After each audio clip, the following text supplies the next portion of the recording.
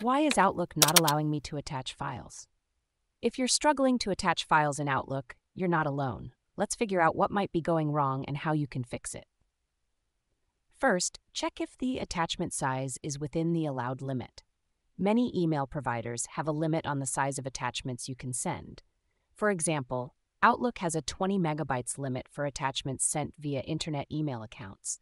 If your file is too big, you might see an error message or a cloud icon indicating the file is stored in OneDrive, which can confuse Outlook.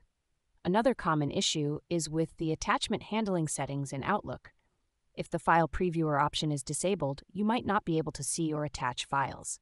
To fix this, go to the File menu, select Options, then navigate to the Trust Center tab.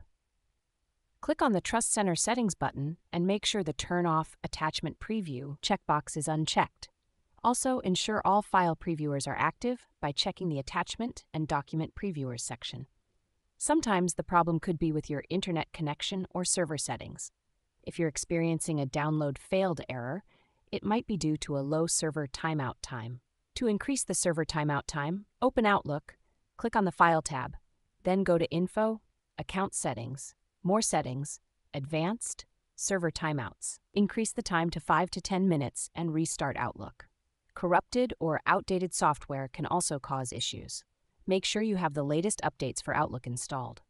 Go to the File tab, select Office Account, and click on the Update Options button to update Outlook. If the Attach button is grayed out, it could be due to the email format. Try changing the email format from the default to HTML.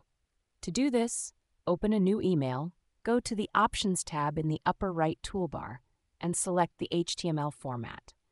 This can sometimes resolve the issue with the Attach button being grayed out.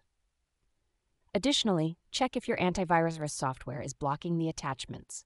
Temporarily disabling your antivirus program can help you determine if it's the cause of the problem. Lastly, ensure that your Outlook profile is correctly set up. If you're getting an error message about needing to create a Microsoft Outlook profile, go to the Control panel, open Mail, and add a new profile if necessary. By checking these potential issues and making the necessary adjustments, you should be able to resolve the problem and start attaching files in Outlook again.